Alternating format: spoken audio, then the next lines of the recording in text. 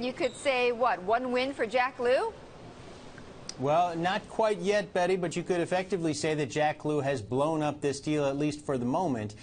We are still waiting for final word from AbbVie, but what it said in its notice this morning, its statement, was that it was effectively going to reconsider this deal, in part because of the changes in tax law, tax rules that Jack Liu announced back on September 22nd.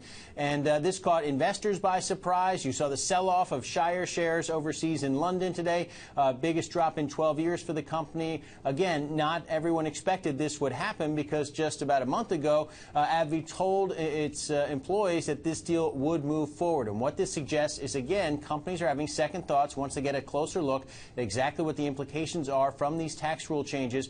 And we've seen some spillover effect as well, Betty, on shares of other drug makers that could be inversion targets. AstraZeneca, for example, out there just being one, also feeling some pressure today because of this action by AbbVie. Again, not a done deal. They're reassessing.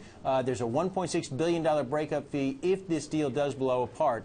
But obviously, big news on the tax front, on the inversion front, coming from AbbVie and Shire. It is. Now, are we going to get any reaction, Peter, from Treasury Department? I would not expect any. The Treasury doesn't comment on specific deals, but you'll remember back on the 22nd of September, Jack Liu, in his comments to reporters, predicted that there would be some companies that reassess, reevaluate whether these transactions should move forward, and that was exactly what the Treasury was hoping for. They wanted to send a message. They wanted to stop some of these deals in their tracks if they could, but more importantly, send a message to others considering this in the first place. All right. And just one more thing, Peter, could the Treasury Department actually go a little bit further in trying to target more of these inversions?